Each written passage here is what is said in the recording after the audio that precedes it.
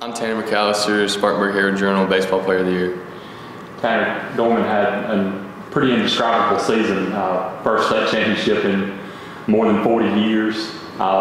You were on the mound for an elimination game in the Overstate Championship, for an elimination game in the state championship.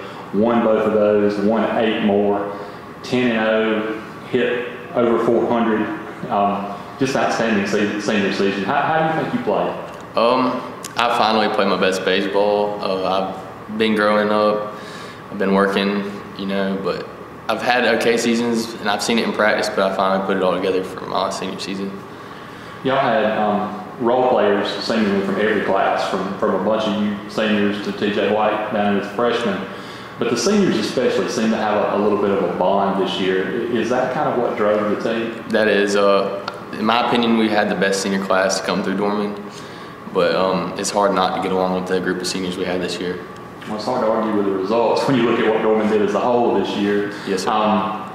Baseball in particular, though, I know that you guys, it seemed like y'all didn't really feel pressure much. How much did that kind of loose attitude help you? Like, beach day, having your shirt off and taking batting practice. It helped a lot. We played loose every game. We knew what we had to do. Everybody picked against us. So, we had nothing to lose the whole season. So, we just got after it. And it's obvious to people who watched it because the way the rotation was set up. When everything's set up to get you, if we can get Tanner 2 starts, that's what we're going to do. How much pressure is that? It's not that much pressure, honestly. I'm going to do my thing.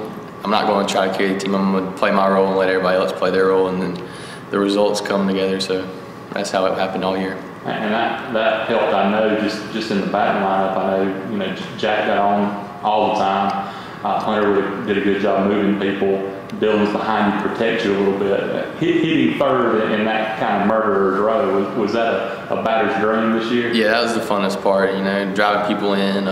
Even if they get out, I get on base, and having Dylan and Russell behind me and drive me in pretty much almost every at bat. So it was fun. Wow. We talked a little bit about your future plans. Headed to Charleston, correct? Yes, sir. Tell me about the program down there and what you like about them. They're building something that I think is going to be really special. Probably one of the best coaching staffs in South Carolina.